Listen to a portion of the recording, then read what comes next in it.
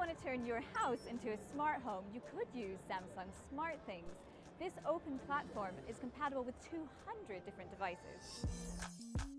SmartThings is based around a hub which connects to a range of devices, from cameras and locks to motion and water leak sensors. You can design your day from morning till night, interacting with your home through an app on your phone. At breakfast, leave the house and your light turns off and doors lock behind you. These lights are made by Philips, one of many companies whose products work on the open platform. SmartThings says it has state-of-the-art security measures built into its platform to protect your data and privacy, and regularly invites third-party security audits. But if you're not ready to lock your house up remotely yet, you can start with simpler applications. It's not one size fits all. If a consumer is comfortable with some things like basic sensors, you can get a lot of value from knowing there's moisture on your basement floor and there's not a huge privacy concern around it and being warned about things that could go wrong.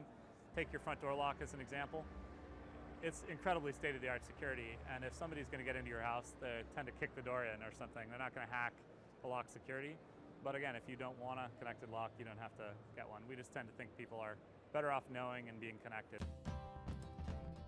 Sony thinks so too.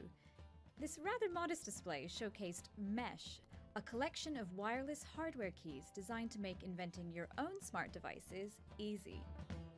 Each key performs a different function and connects using a visual interface, so no coding is necessary. Simply draw connections between devices to do what you'd like. They can turn on lights, send emails to loved ones, or leave a thank you note on a dustbin. Keeping a smart home running is hard work, so devices to help you sleep are key. A future device announced in Berlin is the Samsung SleepSense. It's a bit like sleeping with a ping pong paddle in the bed, but is designed to speak to your air conditioning and lights to give you the best night's sleep.